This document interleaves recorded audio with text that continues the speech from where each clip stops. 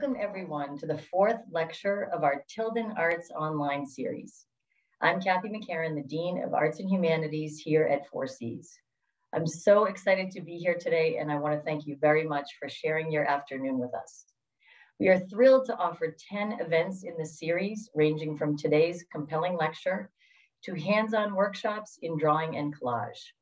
Tilden Arts Online also includes 3 other series that you may be interested in. The first is the Higgins Art Gallery virtual exhibits and panel discussion. Our next one takes place on Thursday, April 20th, and is titled Inhabiting the Land, Ecology, Gentle Architecture, and Off-the-Grid Living. This is a group exhibit featuring Mark Adams, artist, cartographer, and naturalist, Doug Ritter, artist and professor here at 4Cs, and Malcolm Wells, an architect. And the registration is now open. The second series is our Bigger Boat Visiting Writers series, and we actually have an event tonight at 6:30 if you want to double dip. And we have an amazing poet named Paul Guest and an equally amazing student, musician, and composer named Morgan Peters II. And 3 weeks from tomorrow on April 22nd at 2 p.m., we welcome internationally acclaimed poet Martín Espada to 4Cs. And our final series is the weekly foreign film series, which takes place every Tuesday at 4 p.m. You can read all about these events by visiting our brand new Tilden Arts online website. Just visit capecod.edu/tildenonline, or you can always send me an email. We are looking forward to finishing out the spring with a series of fun, provocative, and uplifting events. And it now gives me great pleasure to introduce this afternoon's presenter, Colin McPherson. Born in Scotland, Colin is an artist, photographer, and writer based in Liverpool, England. His career in photography developed in photojournalism before he moved on to undertaking long-term projects and initiatives alongside his work in the media. He is a member of Document Scotland and 6x6 photography collectives, and his work has been published and exhibited worldwide, including major exhibitions at the Scottish National Portrait Gallery in Edinburgh and the Martin Parr Foundation in Bristol. His work is held by a number of important photography collections and archives. He photographs and writes for a number of publications about soccer and is currently working on a book about the sport and the COVID-19 pandemic. Colin also self-publishes photo books, and his latest, entitled 100 Days of Solitude, was released just this week. Colin will speak for about 35 to 40 minutes, and then he will take questions. And just so you know, Colin is broadcasting live from Liverpool, where it is 9 p.m. So when we get to the chat at the end, if you can just type in the chat to me, Kathy McPherson, and I will field your questions. So Colin, welcome, and turn it over to you. Good afternoon and good evening. Many thanks, first of all, to Kathy for that lovely introduction. I'm really delighted to have the opportunity to talk a little bit about this work, which I do quite often, but every time I talk about it, something new pops up, something inspires me to think about something, a new aspect of the work, which is fantastic. I'd also like to thank my long-standing friend and colleague, Scott Anderson, who's a professor at Cape Cod College, who suggested to Kathy that I might be interested in doing this. And so I'm very grateful to both of you for allowing me this opportunity. Now that you've seen the whites of my eyes, I think I'm going to move on to my presentation. I'm going to share my screen now. This is always the moment where you need a little bit of a kind of hit and hope and a little bit of a prayer, but hopefully, if I do this, we should start to see some graphics and visuals. Lovely, there we are, super. So Catching the Tide is the name for a long-term project, which I started in the mid-1990s, and I really stumbled across it by accident. And I want to talk a little bit about the genesis of the project, but also look at some of the wider elements that have sprung up from the project, including my photography and if you like, my curiosity about the world, which has been often been led by the nose, led by my photography. and used that as my way into various situations. Catching the Tide is also the title of a film that was made about the work in 2005. And I know if you search on YouTube, you will find that. If not, then on my Vimeo channel.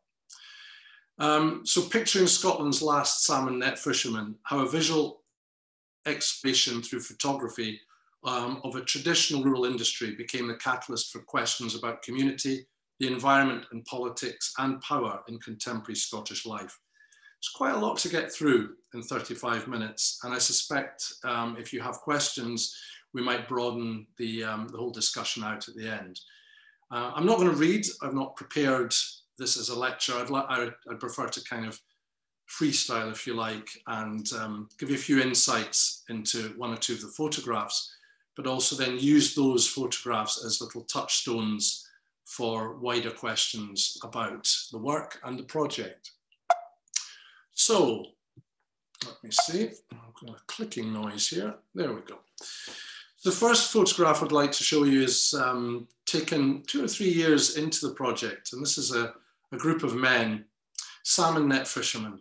Now, the thing we should know immediately about salmon net fishing in Scotland is that it no longer takes place. There's been a moratorium on catching wild Atlantic salmon using interceptory nets on beaches and in rivers for the last 4 or 5 years. That's something that the Scottish government introduced really in response to the sharp decline in salmon returning to breeding rivers from the breeding fields in the seas off Greenland.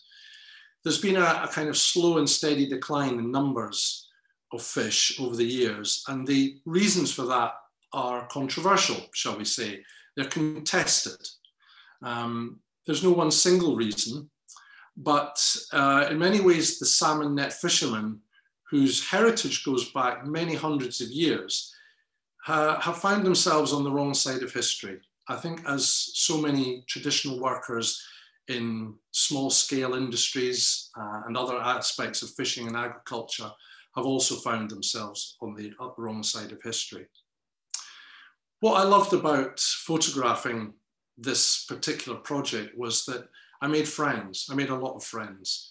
And I found that the men who I photographed, and it was exclusively men, I didn't find any women working in the industry actually doing the fishing, although I know that 1 or 2 did exist down the years. For me, the way into this was really about friendship. It was about kinship. It was about understanding the bond that the men had, not only with each other, but also with the work itself. And in an odd sort of way, I suppose, the bond they had with the salmon, with the fish. And it was a cultural thing for me. I was examining a culture and something that I repeatedly went back to over a number of years. I started in 1995. I kind of ended the project around 2007, 2008, when it became clear that the number of men fishing was declining to such an extent that I'd simply photographed them so often. So all the pictures I'm going to show you this evening come from the east coast of Scotland. And for those of you not familiar with the geography of that part of the world, we're talking about an area between 2 of Scotland's major east coast cities, Dundee and further north, Aberdeen. The men pictured here are fishing at a station called Bodden Point, and the net that's behind them, which they've just finished constructing, is what would be known as a fly net. It's one of several different types of net that was used to catch the salmon in the summer seasons. When I first stumbled across salmon net fishing, it was something that, although I'd grown up in Scotland, spent my formative years as a photographer, traveling the country, working on various stories, I'd never actually come across it as a practice. And I happened to be walking along a beach one day at a point fairly close to where this photograph was taken. And my friend and I were discussing the beautiful day it was, the wide open expanse of beach. And I pointed to these odd structures on the beach, long lines of ropes and nets all secured into the sand. And I asked my friend what that was, and she, being sort of local, said, well, that's the salmon nets. She didn't know much about it, which was interesting. And when I started then doing a bit of research into them, I found that actually it was a bit of an invisible industry. That although salmon net fishing existed in almost all small communities right across Scotland at one point, the history had not really been told. The heritage was being forgotten and the culture was being lost. So this, for me, as an inquisitive photojournalist, provoked a real curiosity. And as I was working for a newspaper at the time, The Independent, I decided really to attack the story really as a piece of journalism. And I found a few salient facts very quickly, which was that the practice was in sharp decline, and that basically I was about to photograph something which would disappear. I wanted also to talk a little bit about the history and heritage of the actual salmon netting and my approach to it as a photographer. Because although I initially approached it as a piece of photojournalism, for me, it had a wider significance. And I had been looking around, I think, for something to photograph consistently. Because when you work in photojournalism, you tend to work from one story to the next. You almost work day to day. But this, when I discovered it, I felt had something of an opportunity to really drill deeply into a subject, and a subject that wasn't well known. And I came across the work of this man, Werner Kissling, who was a retired German diplomat who had actually moved to Scotland in the 1930s to escape the Nazis. He'd been a diplomat in the German government, and he'd been so appalled by what was happening in Germany in the 1930s that he came to Scotland. He was a keen photographer, and he embarked then on travels around Scotland. And he had a very unique approach to his photography. He really documented things in a very painstaking, very methodical way of doing things. A way of doing things that you would really almost say he was cataloguing items. There wasn't too much artistic impression or interpretation about his work. It was very straightforward, but it was very thorough. And he was the one who really documented to the greatest extent many of the different types of net and practices and customs, many of which, as I said, had been handed down from generation to generation. His principal work was on the Solway, which is the firth that divides England and Scotland in the southwest of the country. And I just loved these photographs. They were so evocative, so simple, and yet they had something very descriptive and powerful about them. I also was interested in Kissling's life. And for me, photography isn't just about picking up a camera. It's also about having a mission, about enveloping yourself in your work and thinking about not only what you can give to photography, but what photography can give to you. It offers you the opportunity to travel, to meet people, to really find out, in a very methodical and interested way, the world around us. So kind of using Werner Kissling as a template, I then went back from 1996 onwards, 96, 97 onwards, and really started to build up these relationships, many of which would last and endure for many years. Some of the netsmen I still know. I'm very proud to say I still know. My role really was as an observer, and it always has been as a photographer. It's somebody who does stand on the sidelines, but is engaged. And we talk a lot these days about socially engaged photography as a practice. But to me, documentary photography, good documentary photography, relies on that engagement, the engagement the photographer has with the subject. And I think it wouldn't be understating things to say that I almost became a salmon net fisherman. Although I have to say, I've never, ever fished or killed a salmon, but I've eaten a few. What I loved most about photographing them was the sense of purpose, the sense of mission, but also the fact that everything had to be done with respect to the time and the tide and the seasons. So these pictures come from early season, around April time, when the nets would be reconstructed. So poles would be erected, the ropes strung up and affixed into the ground. And then these vast, vast nets, all unfurled, untangled, and then put up on the net, on the structure. It was painstaking work, it was back-breaking work, it was hard work. And there was salt, there was jellyfish, there was seaweed, there was cold. And that was before you'd even put a net up to catch a single salmon. So constructing a net like this would probably take 2 to 3 days, according to the tide and the weather. Often if the weather caught you, early season spring in Scotland, it can be fairly wild.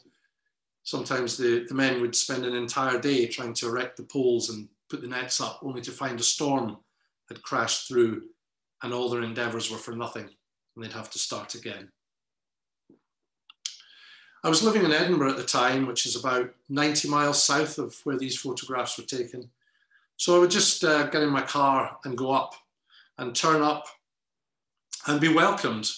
Not as a stranger, not as somebody who was just simply passing by, but somebody who had an interest. And I think my commitment to the subject and commitment to the men paid off very quickly, because I think I earned their trust.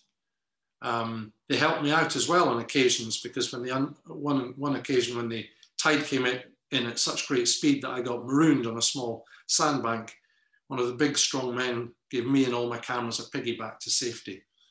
I have to say that was one of the most inglorious moments of my career, but I did appreciate not having to swim for safety with my cameras. There was a lovely sense of camaraderie about the men.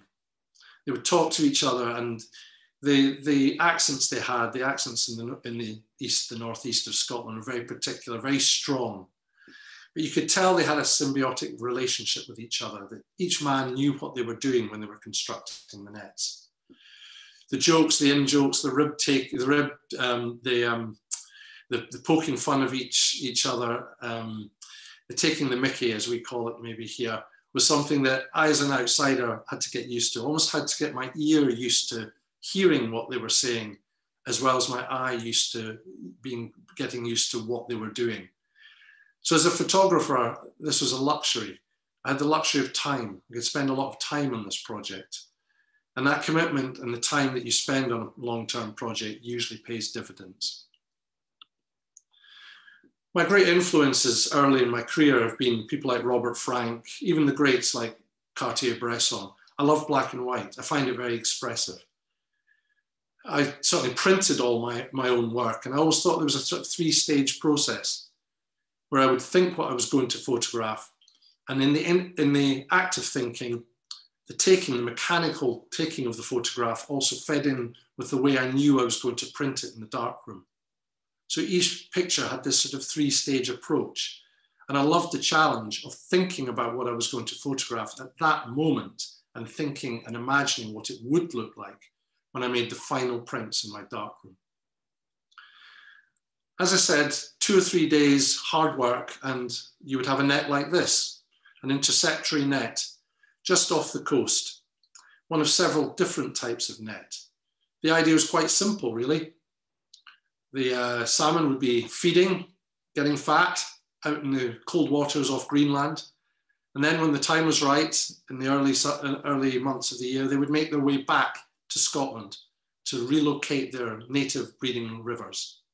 They would head for the coast and head up the coast north, hugging the coastline as closely as they could.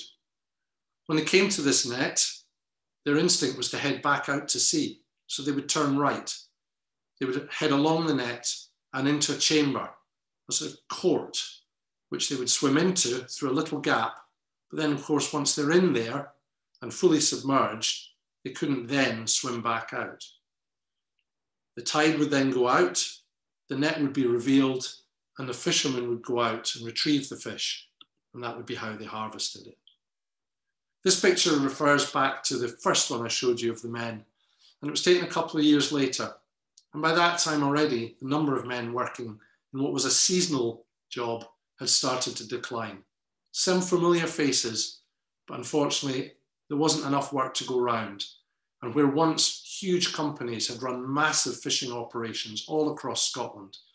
By the time I got to photograph them, well, there was only a few men, each of whom had a license. They employed a few more men as hands during the summer, but really the whole thing was in decline. The reasons for that, we'll maybe come on to that later. The drama of it, the intensity of it, the colour of it, even in black and white, was something that I was attracted to.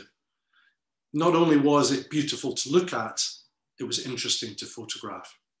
And this is one of the stake nets. This is one of the first ones that I photographed. A really amazing construction. And if you can imagine a beach maybe 3 or 4 miles long with something like between 9 and 12 of these. And you can imagine the number of salmon that were running back to Scotland in the heyday when there were plenty of fish. And you can imagine it was a very, very profitable industry. As I said, by the time the mid-90s rolled around and I started photographing, we were looking at an industry much in decline, a rapid decline in numbers of fish. And the big companies had left the stage and left it to the small guys. I wanted to also just sort of name check a couple of people. This is a chap called Bob Ritchie, who just actually finished fishing a couple of years ago. I think he was sort of my mentor and my guide in all this. He worked for one of the big major companies, Johnson's of Montrose, which really was one of the big salmon companies. Historically, they employed dozens of people, not only on the beaches fishing the salmon, but also in the back office. They had a big headquarters in Montrose. Montrose, the town, again, it's about 40 miles north of Dundee, known as Salmonopolis. An amazing, amazing industry, all based around salmon fishing. By the time I met Bob, he was just in his last year at Johnson's. Johnson's got out of the fishing, I think, in 1997 or 98. And he set up on his own. And he became my kind of go-to person. I would always be on the phone to him asking when would be the best time to come up and visit you and see what you're doing and photographing. And he'd tell me the different tides, the times, when he'd be fishing, what the weather was going to look like. He was a kind of source not only of information, but inspiration as well. This particular picture probably became the best known picture of the entire project. It's titled Hailstones. I simply gave it that as a description to kind of mark it out from many of the other pictures that I took. It was, I think, the most dramatic picture I took. It was a May day, May the 30th, in the year 2000. And actually, Bob Ritchie's in the picture. He's the man in the background. His colleague, Jim Mitchell, has just fished the net. And you can see the little gap from which he would dip his net in, take the fish out, and he's returning them to shore where they'd be dispatched and then put in crates. And then they would move on to the other nets on the beach. The versatility of this type of net had replaced the big long stake net. And it made it viable for 2 or 3 men to work the entire beach. So Jim and Bob did that all summer long. I love this picture just because every time I look at it, I think of this project. It's one of the pictures that has been reproduced most often around the world. Articles have appeared in various books, magazines, publications, journals, this one from Germany. And also this particular image is one of several that resides in collections of the work. The Scottish National Photography Archive has a set of the pictures, as does St Andrews University Library, one of the biggest independent photography collections in the world. It's a great honour to have my work in these collections, and it seems to breathe new life into the work as they periodically come out for exhibition at various locations. Again, going back to the sort of idea of the rituals, I'm always struck, although I'm not religious myself, by the kind of religious metaphors that exist within the work. I suppose fishing is something that has something biblical about it. But I always sort of looked for something almost biblical, metaphorical in the work. I don't know if anybody else sees it, but it's certainly something that has always resonated with me. And The other thing is the sort of surprise element. This is a sort of image which I look at and I think I wouldn't typically think of this as salmon net fishing. One of the poles is collapsed in a storm, and Jim here in his waders and his sou'wester and his oilskins is out righting the pole so they can continue fishing. Because like everything, it's always a race against time when nature's involved. I'd often spend an entire day with the men. Without the pressure of time, I really wanted to sort of dedicate as much space as I could in my life to making this project work. I like this particular image because it sums up the end of the day. A job well done. The two men slightly slouched, tired by their day's exertions, heading off with a bit of equipment, maybe a couple of fish, heading off for home and a well-earned rest. It was a grueling season because you had to fish twice in every 24 hours on the tide. So if the tide was right at 2 a.m., you would be fishing at 2 a.m. And then 12 hours later, you'd be fishing the tide again, and so on and so forth, advancing by 1 hour per day all the way through the summer. As well as the coastal nets, they had in-river fishing. I found this quite interesting because it was more labour intensive. You required more men. And this is where I met a lot of young people. And it was very refreshing to see that it wasn't just the kids of fishermen, but local young people would work the summers on the rivers. And that was a bit of a tradition in Scotland, as it is across many cultures in the world, where young people and communities would get involved with the fishing. This particular fishing on the River North Esk was still a very productive one and was one of the last ones to be fished in Scotland. I loved the fact that you could go out late at night with these people and you could just luxuriate in the calm and the quiet as the men got on with their work. There wasn't a sound to be had except the nets rippling on the river and the chatter of the men and the boys as they pulled the net up and down the bank, encircling the fish in the river and hauling them to the river bank. The other aspect I liked doing was going out on the boat. The fishermen had these large, flat-bottomed, cobbled boats. They looked like they were hundreds of years old and they could withstand everything. When the tide was at a certain point, certain parts of the net had to be fished using boats, and it was always a thrill to get in the boats. They rocked from side to side, sometimes a bit precariously, and trying to balance oneself to take photographs was sometimes a feat of gymnastics and engineering all at once. Again, it had a slightly different dimension to it.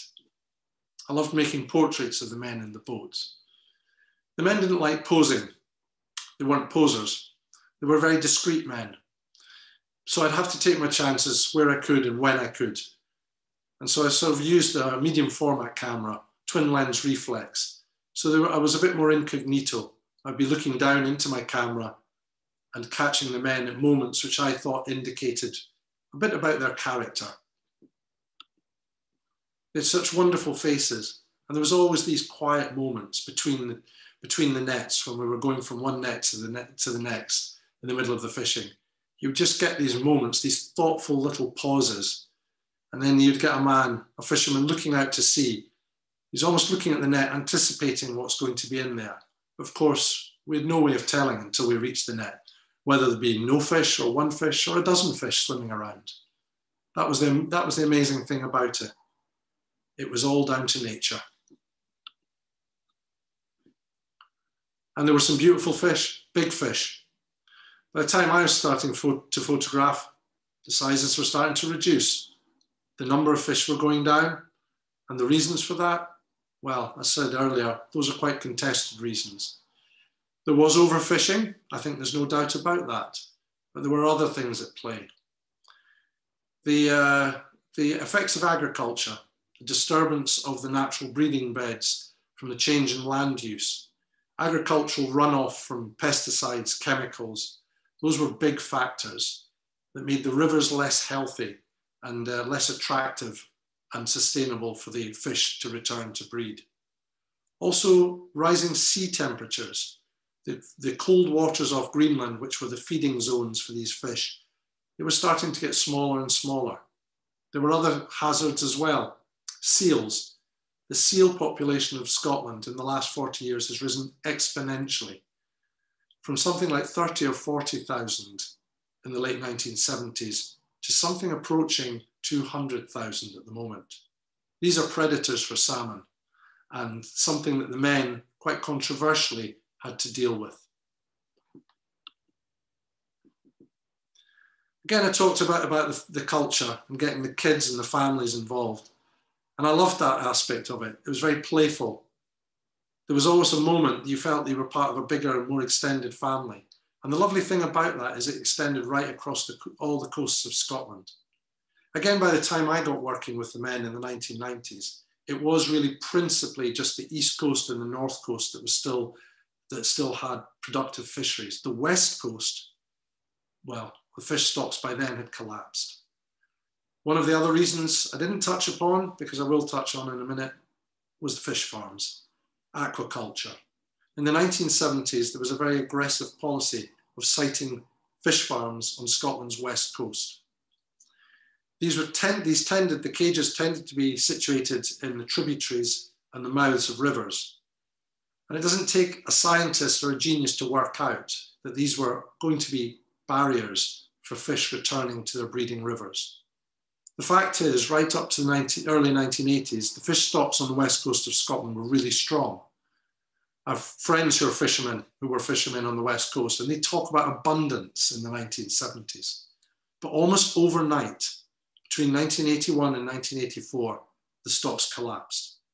It cannot be a coincidence that that happened at the same time as the fish farms were being expanded and coming on stream.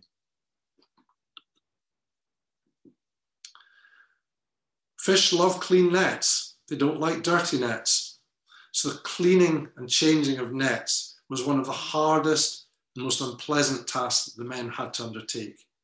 Stripping the nets down from the poles, hauling them into the boat, taking them to the netting station to be washed, hung up, dried, and then beaten free of all the weed and jellyfish remains was one of the most punishing parts of the job.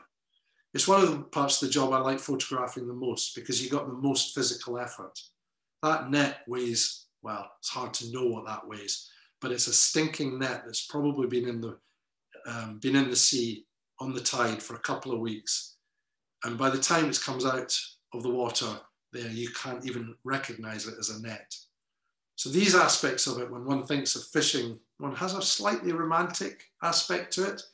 One thinks, of the joys of going out on in the boats, the beautiful scenery, the lovely long beaches, the abundant harvest of salmon. But what one doesn't often think about or see is the sheer effort involved. Here's another of my favorite pictures that kind of gives the scale. Scale's everything in the environment, isn't it? When you think about the scale that we're tiny dots on a planet. And there was something very small about the salmon fisherman. He had a big role to play, but in comparison to the big ocean, the big beach, and even the big net next to him, he looked small and vulnerable. Here's another picture of one of the drying greens with the nets being mended. It was an endless cycle. And again, on a pleasant sunny day, it had a hypnotic feel about it. It was quiet, it was dutiful, it was purposeful, but it was still necessary work and it had to be undertaken regularly.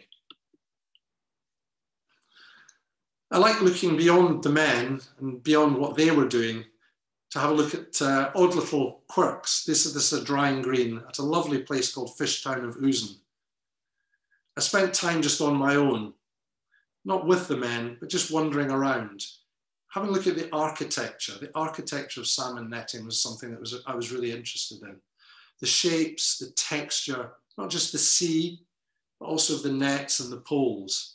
I loved the composition, playing around with it, playing with the light. That was a freedom that as a photographer you had. And it was something that fed in, I think, quite pivotally into the wider project. Again, this is a picture I took at the end of the season. When everything's been taken in, the ropes have been taken down, the nets have all been taken in for one last wash and mend and clean before being stored away for the winter. And again, I wanted to sum things up, a quietening down, when everything starts to sort of bed down for the winter. Often the men would work in agriculture during the winter, or they would be employed on the river to do maintenance to banks to make sure everything was ready for the next season. Finally, just wanted to talk about another of the men who was a great inspiration to me. And then that leads on to sort of wider discussion about what happened to the men, what happened to their industry, and more importantly, how does that feed into a wider narrative about Scotland, about how we view our land and how we use our land. This is David Puller, one of the first fishermen, again, that I met. He passed away last year at a ripe old age. And I remember spending countless hours sitting in his kitchen overlooking the North Sea, overlooking his salmon netting station, and just talking about the issues of the day, about the challenges they faced. There was a constant challenge from anglers. I would say it wouldn't be understating things to say that the salmon net fishermen at times were at war with the anglers. The anglers had money, they had power, and they had influence. And they also had an aggressive policy of buying up the netting stations. Many fishermen, when confronted with the prospect of declining fish stocks and fish catches, took the money and left the industry. For the anglers, that meant the local rivers were free to fish. But of course, what we found out in the years that followed was that the salmon numbers didn't return. The numbers continued to decline even after the netsmen had been bought out. But David Puller and his family, they were different. They wanted to continue fishing. It may not have been the most profitable thing they'd ever done, but it was in their blood and they wanted to carry on. So they fought the government, and indeed they took a court action out against the Scottish government to try and reinstate salmon net fishing only last year or the year before. Unfortunately, they lost that. So I think we're talking about the end now. Will it come back as an industry? Highly unlikely. There are parts of the world that still use interceptory nets. Alaska is one place, I think, that still has interceptory nets to catch wild salmon, Pacific salmon.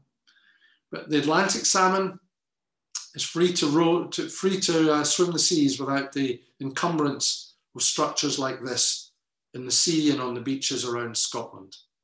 What we have lost is a way of life. I think that's very sad, but I always knew that things were going to eventually come to an end. It was a trajectory. And for me, it was a race against time. I just wanted to photograph and photograph, not for nostalgia's sake, but just because I always thought this was a very, very touchstone issue. How we use land in Scotland is something that's been up for debate now for many years. The current Scottish government has enacted land reform to try to give communities more control over their resources. That tends to be looking at agriculture rather than fisheries. Fisheries is a slightly different thing. Again, because the salmon net fishing has stopped now, they don't really have a voice in a debate about the future of how land and seas are used and the resources are used in Scotland. But we shouldn't forget them.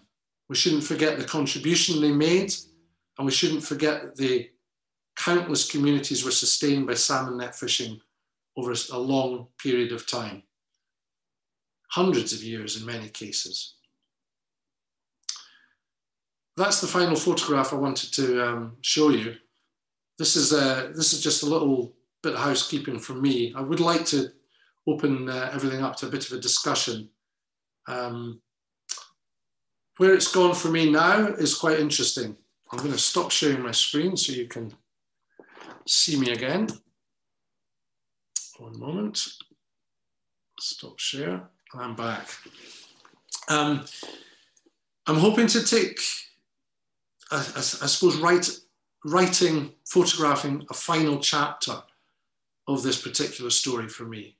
I'm hoping to work with an author, Adam Weymouth, who I think might be in the audience tonight. What we're going to do is revisit the people and the sites that I visited over a period of 15 to 20 years.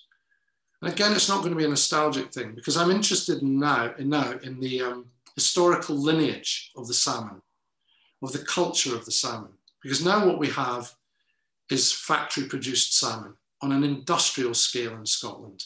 And it's an industry that's set to grow and grow, probably not quite exponentially, but the Scottish government is very wedded to aquaculture and fish farms. It's a very controversial subject, and there are a lot of people looking into the environmental impact of pollutions in the seas, and also just the sustainability, the way that the fish is produced. So I'm quite interested in the culture as well, because ultimately they're still salmon, and people are working in a salmon industry. They're not using artisan methods to go and catch salmon using nets, the way that their fathers, their grandfathers, and their great-grandfathers had used. But they are nevertheless involved with salmon and, if you like, food production. And it'll be interesting for me to see, I think, two sides of it. One, looking backwards, talking to the men, talking to the salmon net fishermen, looking at the legacy of their industry, but also looking forward and seeing what aquaculture and fish farms and large-scale industrial production of food means, not only for the seas and the land around it, but for the communities. Because there are many communities that, for better or for worse, depend on the jobs that fish farming brings. Scotland's coastal communities have changed a lot. They used to be rich and vibrant places with abundant work opportunities. It was hard, it was manual, and it was seasonal often. Those opportunities are now largely gone. What we're left with is something more mechanized. Is that a good thing? We don't know. Long term, we need to start thinking about the consequences.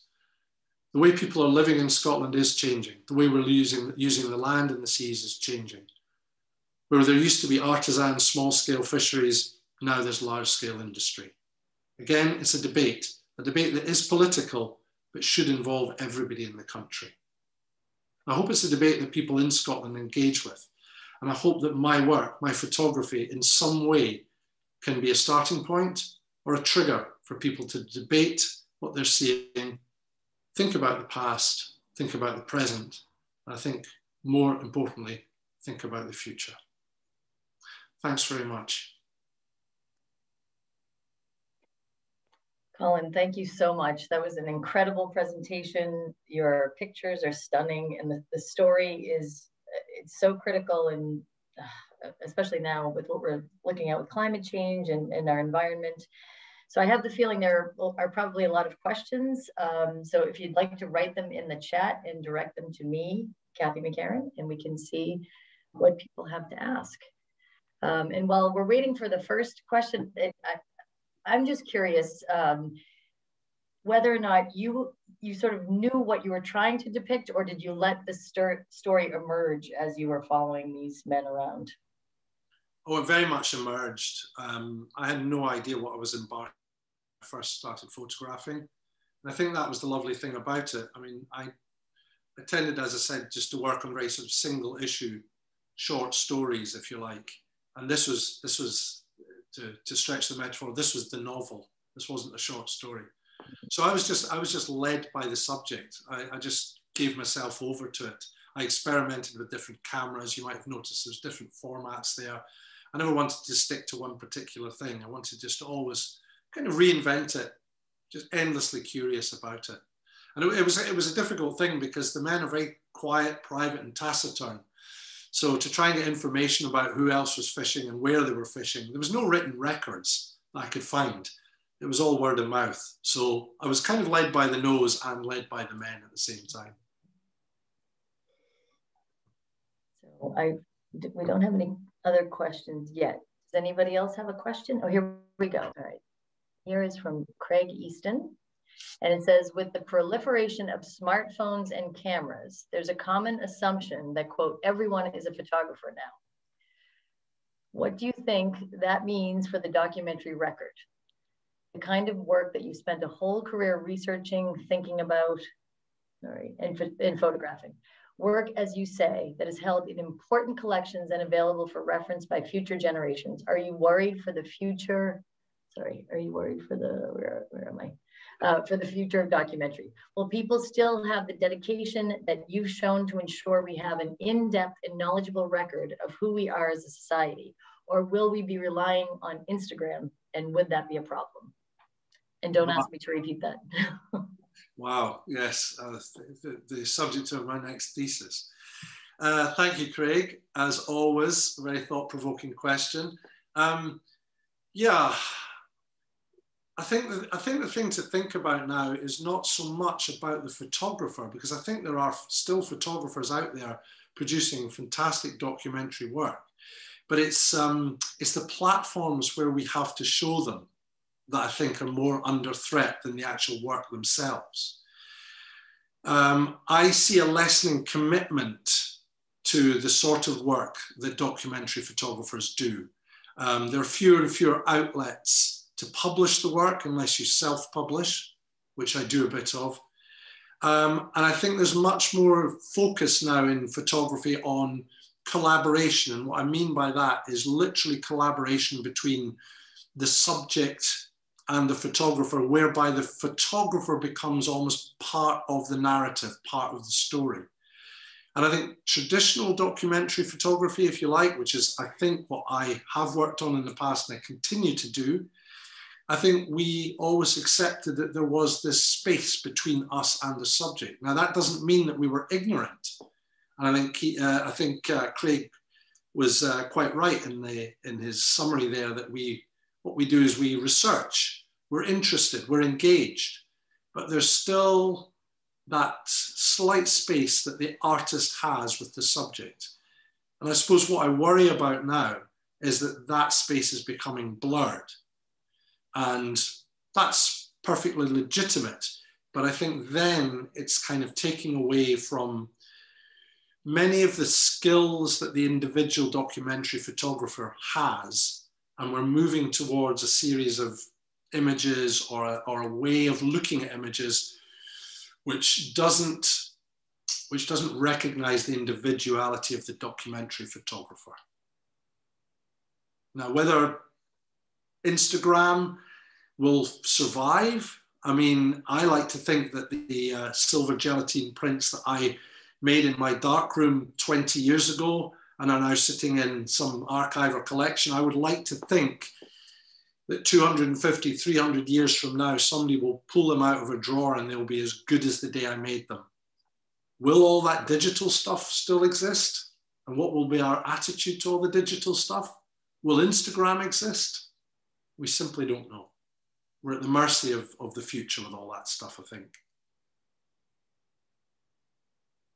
So Colin, we have some students in the group and we're wondering if you have any advice for people wanting to get into either photography or photojournalism. Oh, my goodness me, that's a question.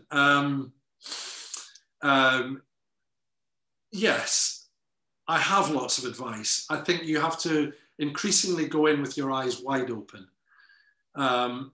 It's always been a tough environment to operate in. Are the opportunities less? It's harder. There are more photographers because there's more people studying photography. There's more people interested in photography. You know, when I was growing up, we were kind of few and far between. I mean, it's a good thing, the sort of democratic aspect of it, that yes, everybody's got a smartphone, cameras are much cheaper, it's ubiquitous and you can do it. But that also brings the massive challenge. How are you going to make it sustainable? How are you going to work, make a living as a photographer? So you have to work smarter. And I've discovered that in my career. I don't have the luxury simply of working on lovely long-term black and white documentary photography projects anymore. I simply don't have that. I've got to do other things, a bit of education, a bit of corporate work, a bit of media stuff. I run some courses. I print my own books and sell them. So I kind of aggregate making a living from many different sources. What I would say is, if you really want to do it, be passionate about it, care about the world. Be passionate, go out there, be curious, be endlessly interested in people, but also in politics, because politics is everywhere. It informs everything we do. Be connected, be switched on with the world. And if you do all those things and you're determined and you have a bit of luck and you find people who are interested in your work, because you'll have to make them interested in your work, then there's no reason why you can't have a long and successful career as a photographer, or simply have it as a passion. So you may go and work for, I don't know what, in a bank or in a shop or in a car wash. But if you take your camera out the weekend or whenever, and you're passionate about it, we'll see that. We'll see the passion in your work. Excellent, thank you. Now here's a question from Dana Berry. Who regulates salmon fishing? Westminster, Edinburgh, or the EU? It was interesting. It was regulated at a very local level by boards, by river fishery boards, and they were made up by the kind of interested parties. So the landowners, the anglers, the salmon net fishermen, and there would usually be some representation, I think, or I could stand to be corrected here, from local authorities. Where national government got involved before 1997, when Scotland then had a devolved parliament, it was the UK government at Westminster. Now, where they would get involved is in the larger policy areas. So things like when the seasons would start and finish, quotas, broadly speaking, although quotas are a very difficult thing to regulate. So there were, over the years, from I think the 1840s onwards, there were regular commissions of inquiry held by the government in Westminster in London as to the sustainability of fishing. And they were kind of mediating, if you like, the disputes between the various interested parties. It was ultimately the Scottish government that decided on scientific advice that they were going to introduce a moratorium.